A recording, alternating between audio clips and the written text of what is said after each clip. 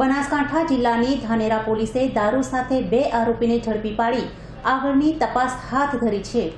બનાસકાંઠાની ધાનેરા પોલીસને બાતમી મળેલી કે રાજસ્થાનથી દારૂ ભરીને ગાડી ધાનેરા તરફ આવી રહી છે, ત્યારે ધાનેરા પોલીસે મોડી રાત્રે ધાનેરા શહેરમાં વોચ ગોઠવી હતી અને બાતમીવાળી ગાડી આવતા પોલીસ દ્વારા ગાડી રોકવાની કોશિશ કરાતા ચાલકે ગાડી ભગાડી મૂકી હતી।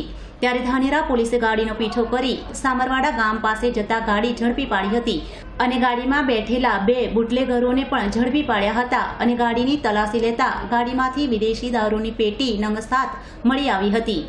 ગઈ તારીખ 31/1/2016 રોજ પેટ્રોલિંગમાં હતા દરમિયાન ખાનગીરાએ હકીકત મળેલી કે એક સિલ્વર કલરની એસેન્ટ ગાડી નંબર GJ6AB 9976ની વિદેશી દારૂ ભરી અને નીકળનાર છે।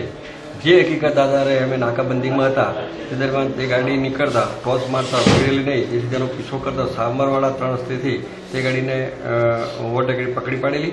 તેમાં તલાશ કરતા પંચ રૂબરૂ વિદેશી દારૂ પેટી નંગ 7 તેમજ બોટલો એ મળી કુલ રૂપિયા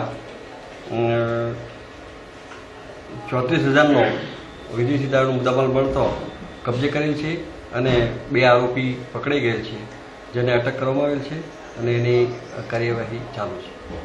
હાલ તો ધાનેરા પોલીસે 2 આરોપી સાથે દારૂ ઝડપી તપાસ હાથ ધરી છે, પરંતુ આ દારૂ ક્યાંથી લવાયો હતો અને ક્યાં લઈ જવાતો હતો તે તો પોલીસ તપાસ બાદ જ બહાર આવશે। Suresh ગલચરનો report S9 news, Banaskantha.